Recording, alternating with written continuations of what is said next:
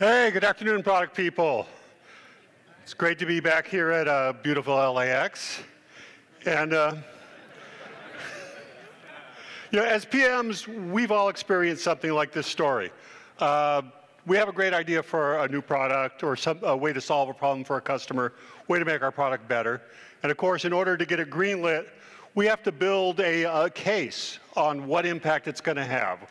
Is it going to make us more revenue or improve retention, or what's it going to do for us? And so we build the thing and we ship it, and the next thing you know, someone's knocking on our cube going, well, did it work? And truth is, we don't really know. A lot of times that's a really hard question to answer, but it's really the most important question to answer because we're measured on impact. That's how we get paid, and that's how we advance our career. So what I'm going to try to do today is give you some ideas on how you can measure the impact of the things you ship.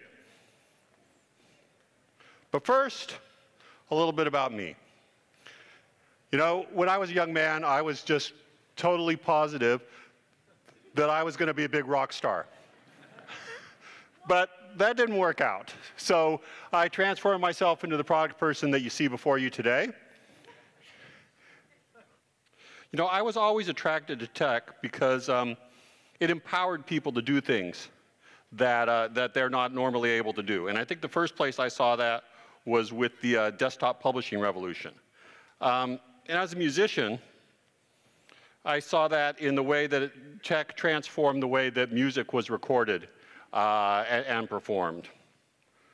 And so that led me, my first job was working on computer music products. And from there, that led me into working on digital media products, empowering consumers to do cool things with their photos and videos at companies like Adobe and Avid.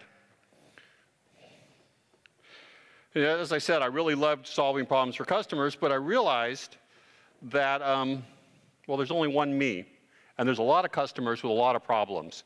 And so I wanted to scale up and solve more problems for more customers. And in order to do that, I became a product leader. And by working with teams of product managers, I was able to solve even more problems for even more customers. And so I led a team of product managers at Amazon working on the Kindle. And working at all of these great, smart, intelligent, data-driven companies, one thing I learned was it's easy to collect data. We would collect tons of data from the way people used our products, but it's hard to use that data. It's kind of like a roach motel for data. The data comes in, but it's hard to get it out. Typically, if I wanted to answer a question, I would go to a business analyst and I'd say, these are the things I need to know. And the business analyst would say, hey, that's great, Mike. I'll put you in my backlog. Why don't you come back in about 3 weeks, and I'll have the answer for you. And I realized that was a problem that product managers everywhere have. And then I realized that there was a company called Mixpanel that was actually solving that problem, make it easy for product teams everywhere to self-serve answers to their questions, to get that data out and make use of it. And so I thought about it, and I realized that I didn't have to always work for companies whose names started with A. I could go for an M, and I joined Mixpanel so that I could help even more product managers solve even more problems. So being a PM, we have to answer a lot of questions. All the time, people are asking us questions. And a lot of times, when we don't have data, well, I like to say we're product managers, we make stuff up. But what I mean is, if you don't have good data, you've got to trust your gut. You've got to trust your intuition. You've got to have that to be a good product manager.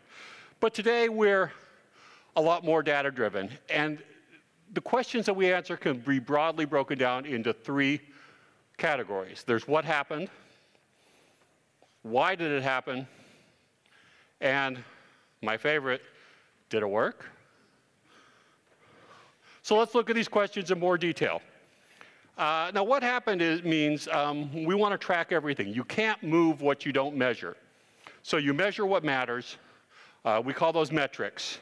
And we measure things like how many people completed our sign-up flow, how many people are using our app and how often, and how long do they stick around, how often do they come back for our app, and more. Now, once we know what's happening, the next thing that will happen is someone's going to ask us, well, why is that happening? You know, why is our signups down? Why is our daily active users flat? Why is our 7-day retention up? Now, the way we get the answers to these questions is through segmentation. Somebody once said that segmentation is everything in marketing, and it's even more true for data analysis. What we want to do is break down the data and try to find the factors that are driving the changes that we're seeing. So we can break things down by environmental things like where do they live, what type of device are they using, what type of OS are they using.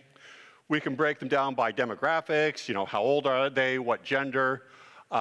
We can break things down by behavioral factors, like how many songs did they play in the past week, and more. And even when we use machine learning to help us out, all the machine learning is doing for us in the background is doing a bunch of different types of segmentation to find the most interesting segments, the segments that are driving those changes. Because really, when we're asking what happened, the question behind the question is, what should we do? How can we move our metrics the way we want to move them? How can we make our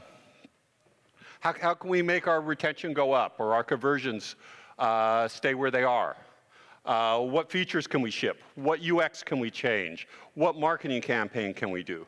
How are we going to move our metrics the way we want to move them? And so we figure out what it is we're going to do. We build the thing. We ship it. And there you go, someone's going to ask us, did it work? I don't know. Because this is what I'm usually going to see. This is my trend of my important metric. There's the line where I ship something and nothing really changed. Could be a bad day for Mike. Now maybe it's not such a bad day for Mike, I think, because I see something looks like this and I'm pretty excited. But then I noticed that the product manager sitting to the left of me is excited, and the marketing person to the right of me is excited.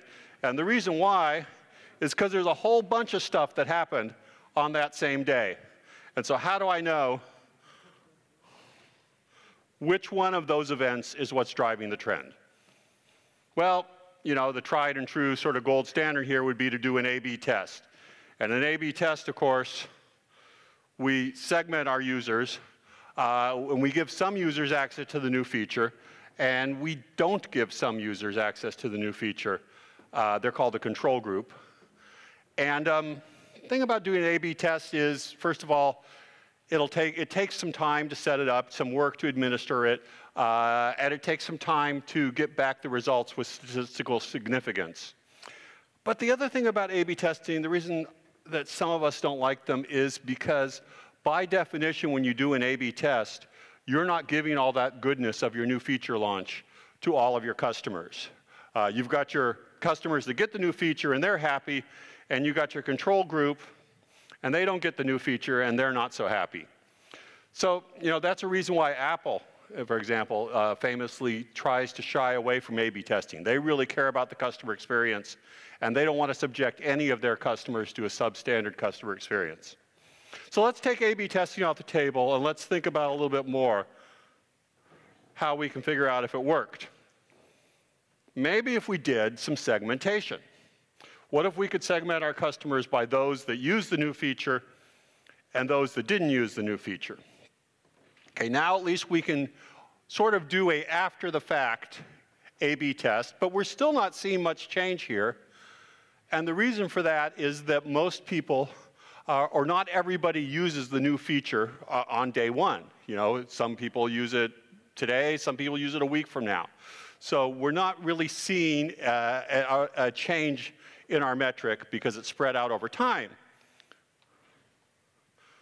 So what if we changed our time base, instead of being a linear time base, what if we zero-based on days since the customers used the new feature? And here we can see now that our metric has gone up a whole bunch for customers that use the new feature since they used it. That seems like success. So we're going to get paid, we're going to go party, etc. But I had to go through a whole bunch of work to get to this. And it would be really great if there was an easy way, a tool that could do this analysis for me. But what do I know? All right, but some of you out there are smarter than me, I know. So you're going to say, hey, Mike, what about confounding factors? What about, I don't know, self-selection? What if the people that use the new feature are your best customers, so they're likely to do the thing that's your goal event anyway? Maybe we can segment our way out of this problem too. What if we compared, what if we segmented customers based on how likely they were to do our goal event, and then compared those groups? That's called propensity matching, if you're a fancy data scientist. And with propensity matching, we can actually do true causal analysis.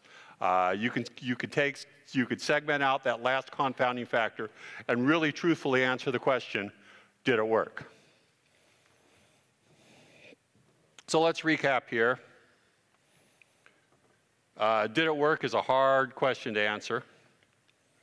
But if we segment based on who used the feature and who didn't use it, if we segment based on the days since the first use of the feature, and if we segment based on propensity to do the goal event, then we can actually say, yes, it did work.